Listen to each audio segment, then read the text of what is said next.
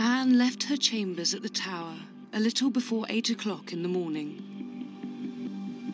Awaiting her at the end of this short journey was an expert French swordsman summoned by Henry as an act of mercy. For a dignified execution befitting a queen, a scaffold had been erected inside the walls of the Tower, away from the public. An eyewitness reported Anne's final words. Good Christian people, I'm come hither to die. For according to the law, and by the law, I'm judged to die.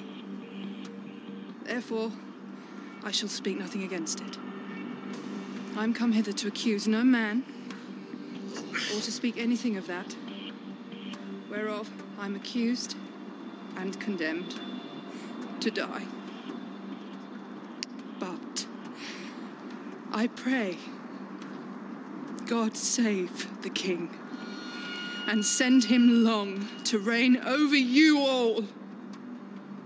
For a gentler, nor a more merciful prince was there never. And to me, he was ever a good, a gentle and sovereign lord. And if any person will meddle of my cause, I require them to judge the best. And thus, I take my leave of this world and of you all. And I heartily desire you all to pray for me. O Lord God, have mercy on my soul. To Christ I commend thee. Jesus, receive my soul. O Lord God, have mercy on my soul. To Christ I commend my soul. Jesus, receive my soul. O Lord God, have mercy on my soul.